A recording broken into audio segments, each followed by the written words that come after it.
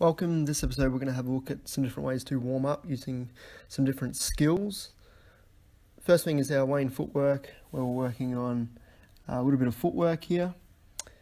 Players are going to line up on the Wayne lines, and if need be you can use the side lines as well.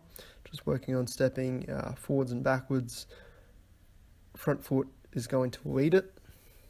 You can do this sideways, and you can always also do this facing forwards. When you're facing forwards, again, you're working on stepping out and in over the line. Your outside foot will lead when you're facing forwards. Next activity we have is slide, backwards, run. Basically, players are going to start inside underneath the hoop. They're going to slide to the first cone, then run backwards. And then once they get to that third cone, they're going to turn and sprint to the halfway line.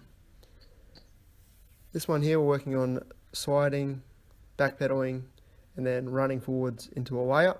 This is a bit of an alternative drill that you can use to work on some different footwork at the same time as layups, as opposed to just your traditional layup lines.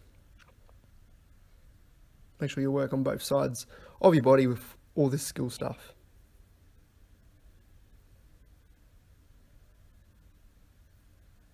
Next up, we're going to introduce some defensive footwork. Player's going to start on the sideline facing the coach. When the coach yells out go, the players are going to take one jump to the side. On the coach's call of run, they will turn and sprint to the opposite sideline.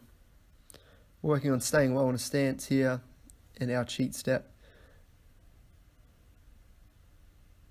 Next thing we have is our Texas two-step.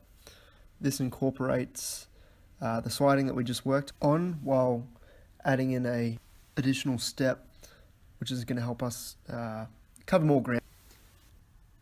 Here we are working on grapevine, where the players are going to do grapevine whatever direction the coach is pointing.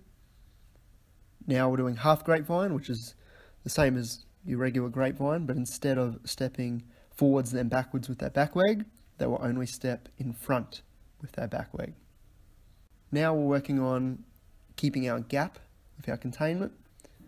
You can start this off about 50% and then progress it by adding in a ball and picking up the speed a little bit.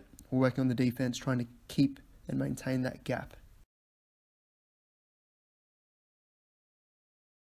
Thank you for watching. Hope you learned a few things.